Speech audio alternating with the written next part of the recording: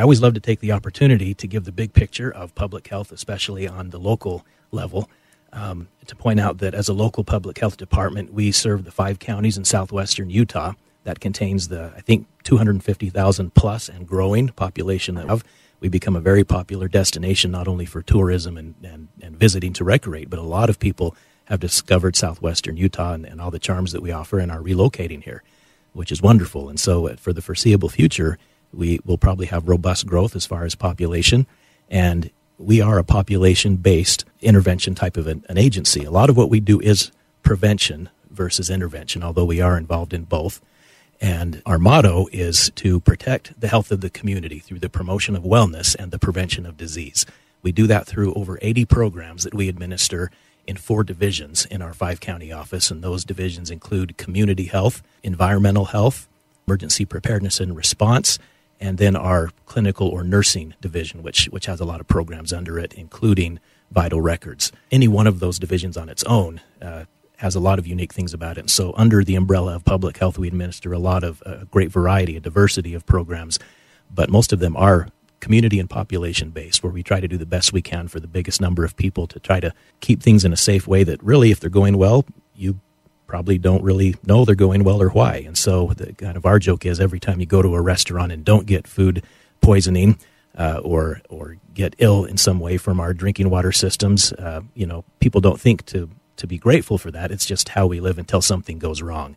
If there is a boil order put out by a county because of a drinking water disruption, if there's a septic tank issue, if there's a food poisoning outbreak in a restaurant, or on a larger scale, a pandemic like the COVID-19 pandemic that we're sort of on the tail end of right now, even though we don't know exactly how that's going to resolve, that's where public health is involved in trying to administer programs that prevent those things from happening, and then if they do pop up, how to head them off at the pass as soon as possible to make sure there's not a lot of unnecessary damage. Speaking of COVID, what is the latest? So the latest is that we have now gone from a daily report of local COVID-19 activity to a weekly report to now just a general weekly report on public health issues that might include COVID-19 updates.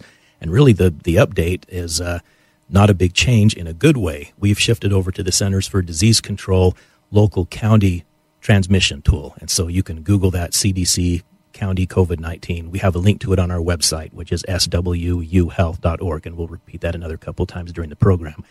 But if you click that link and put in your state and county, then you're able to see the COVID transmission level, which is a figure that's brought together through positive testing, hospitalizations, and altogether kind of shows the current risk of COVID-19 in your community. All 5 of our counties, which are Washington, Iron, Beaver, Kane, and Garfield, have remained at low transmission level for weeks. And so that's good news. And so on a weekly basis, every Thursday afternoon when we put out our weekly public health report for the community, which is currently on our social media accounts, Facebook and Instagram, under SWU Health, or search for Southwest Utah Public Health Department on those platforms. We're also linked into Twitter. I think you told me earlier. We have a YouTube page. And so we're trying to use every way that we can to get accurate, timely information out to the public. And so on our weekly reports, that's all we've really had to say as far as COVID-19 activity. The rate is low. And that means that the hospitals have had a wonderful breather for several weeks, a couple of months after being overrun and maxed past normal capacity for a couple of years. So it's good news for them. It's good news generally for our health. What's happened is the COVID-19 variant that's now predominant is simply not as harmful as previous variants have been. We also have a large number of people who've been vaccinated. Most people, eligible people, have been vaccinated in Utah. Not as much as maybe we'd like, maybe 65 to 68% of people in Utah have been vaccinated. You said that are eligible. So tell us who's eligible and where we're at with boosters. One thing we did announce in our weekly, our most recent public health report is that vaccines have been approved even at a lower and lower age. And so ages 5 to 12 have been approved at this point. And I think even for a booster. And so now anybody over age 5 can get vaccinated, number one, and then 5 months after their last vaccine series, which is a 2-shot series of Moderna or Pfizer, are the current ones that we're recommending, they can get another booster of either brand 5 months after.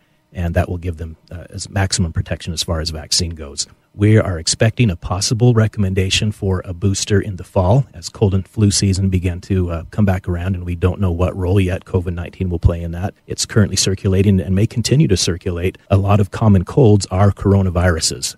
And so COVID-19 is a coronavirus, and it's following the pattern that we expected from the beginning, that after a couple of years, enough immunity is built up naturally and then also moved along quicker by a vaccine program until it becomes more like a common cold, not something quite as deadly to be worried about like a new pandemic where a lot of people don't have immunity.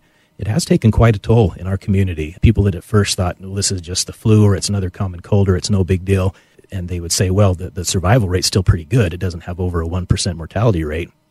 Well, that may be true, but 1%, even a little under 1%, that's still a lot of people. We've lost over 600 residents to COVID-19 in the past 2 years in southwestern Utah alone. Most of those folks were under risk categories like being over age 65 or having underlying health conditions, and the vast majority of them would still be with us if it weren't for COVID-19.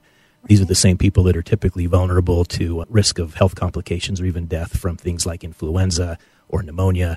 COVID-19 was a new novel virus that kicked in and sort of edged those other seasonal diseases out of the way as it took an unfortunate toll in our community over the past couple of years. So the bright spot now is that we're seeing far less people in the hospital, a flat mortality rate where there still is an occasional person who is losing their life, and most of them have underlying health conditions that do make them vulnerable. So COVID-19 has an impact, but it's quite low and manageable compared to what it was originally. Moving forward, what is on the horizon for public health? What is the big focus right now?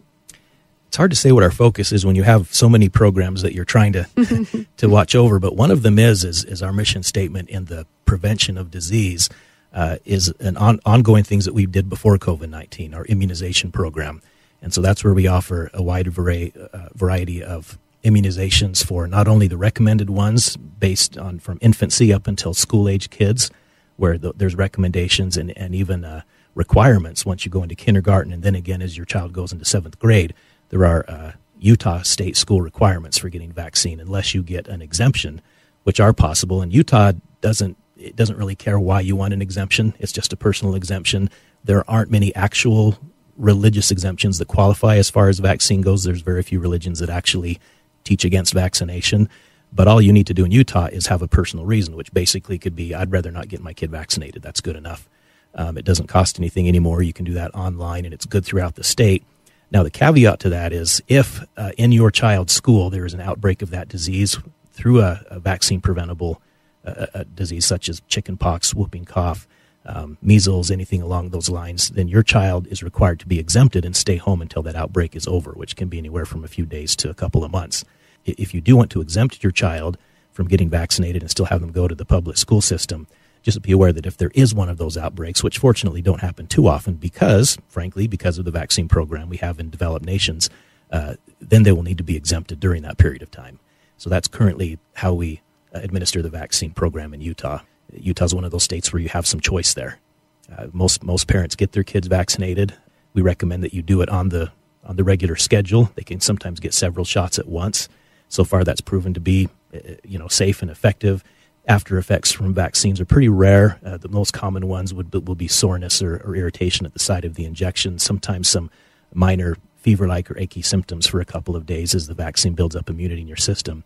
But far more adverse vaccine effects are very rare. And the good that vaccines do as far as preventing disease and death so far have far outweigh any potential side effects of the vaccine itself. In addition, I'm just thinking big picture, national news, Mythbusters, or... Yeah, well, those are always fun. And with public health, and frankly, because we're so good now, even as an international community, at detecting disease through epidemiology and surveillance programs, even since COVID-19, we've had the mysterious childhood hepatitis illness that has gone international and, in fact, has affected kids in the United States enough to where some have had to have liver transplants. There's been a few kids internationally that have lost their lives to it. So it's a serious but rare disease. We do have, I think, a couple of cases that have occurred in Utah.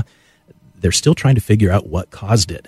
It may be COVID linked as far as maybe some kids actually, because of isolation or quarantine, having their immune systems drop a little bit to make them more vulnerable. Some people think, well, is it a side effect of long COVID, people that caught the disease and are having health issues? They don't know for sure yet what it is. Sure. All they know that it seems to be, it looks like it's above what normal levels of hepatitis in pediatric population seems to be. And so that's being monitored very closely, but the recommendation currently is there's no reason for general alarm at all among parents. It's still extremely rare. If your child happens to have a fever and body aches that would appear like a flu or a cold or COVID-19, but are having itchy skin, yellowing of the skin and eyes that look kind of like jaundice that indicates a hepatitis-like or possible liver-like illness, then you definitely want to take them into your healthcare provider. But other than that, other than being aware that public health is monitoring the situation, that's a very low-risk situation right now for the vast majority of the population. So the past couple of weeks, that's been replaced by monkeypox. And I think what's happened is very interesting. 2020 was the year that everyone thought it got almost darkly humorous, almost like what else could happen, everywhere from COVID-19 to civil unrest to murder hornets. What happened to those, right? Yes, I remember. and then the joke was, well, it wasn't like those things were going to magically go away last year in 2021. Mm-hmm. And in 2022, people have almost taken for granted that as these new potentially dangerous or life-affecting things come up, there's this dark humor of, oh, what's next, right?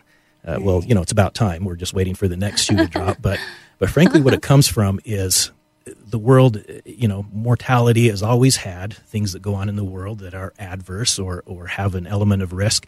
We become very good at detecting those, and we're an international community, and the media also, through the normal channels and through social media, people are instantly alerted to those type of things, which in one way is good.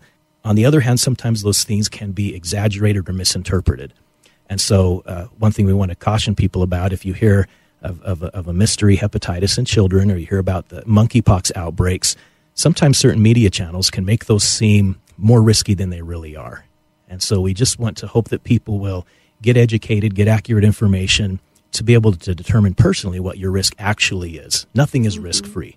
That's part of life. But there's also something to living optimistically and realizing that, for the most part, we need to go on with life, but use wise precautions against disease, but no need to go overboard. And I think COVID-19 really brought that out of extremes on both sides, extremes of being extremely careless and not caring, to the other end of being overly caring when you look at extreme lockdowns and positions placed that actually in some ways did more harm than good. So hopefully that will be a teaching lesson for us moving forward. Utah was the state that came out on top out of all 50 states, so feel fortunate that you live here or that you've just moved here, because as far as COVID-19 is concerned, an economic survey and research found that Utah handled COVID-19 the best in the most balanced way. So there's one of our health department's unofficial mottos is moderation in all things. You can take anything to the extreme.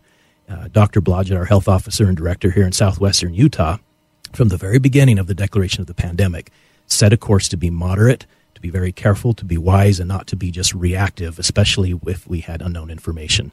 Unfortunately, a lot of the planning we had done for any pandemic for decades before on a large scale, even nationally, were sort of thrown out the window.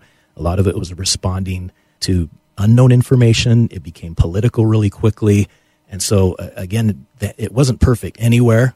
But if you want to live somewhere, in my opinion, Utah was the place to be, and especially in southern Utah, where the powers that be here over public health and those type of decisions with mandates and vaccines and everything like that were held quite moderately, which meant that we took a beating from all ends. And so we probably offended all of you one way or the other. Win. Either we were doing too much or too little. We supported the state mandates, but we decided early on we would have none of our own local mandates that would exceed the states. We didn't have the appetite down here as far as law enforcement was concerned or public health. And even though some people really thought we should have done more and should have had heavier lockdowns, it's been shown that severe long-term lockdowns did more harm than good. There's no getting around it. States that really made that their recipe for responding to the pandemic didn't do as well as Utah. And areas of the world that had long-term strict lockdowns, even though they were able to hold the disease off for a year or two, they're now having their surges. Diseases like this do what they're going to do. They have a natural way that they move. We can protect ourselves through masking and vaccine. Neither of them are perfect, but they offer a protective factor. So I think ending lockdowns sooner, like we did in Utah, we had an initial one. Beyond that, I think there was a good balance that allowed our economy to remain stronger than other states, to recover quicker. The survey found that any of our measures didn't cost extra lives. So actually some measures implemented by other states cost lives rather than saved them as far as COVID-19. Again, nothing's perfect, and there's room for criticism on all sides, but it's been really wonderful to be able to see that as we tried to chart a course through this whole pandemic in a careful way, for the most part, it seemed to work for the most people. And again, that's what public health's all about. As we wrap up this session, if anybody wants to hear more about specific information, about what's going on, what do you recommend that they do? Well, if you want to get alerts as soon as the media does, follow us on social media. So if you have access to Facebook, Instagram, or Twitter, then follow our accounts. It's under SWU Health or Southwest Utah Public Health Department. We have at least daily posts of events, medical counsel and advice, along with any alerts as far as any outbreaks or things that might have a risk factor.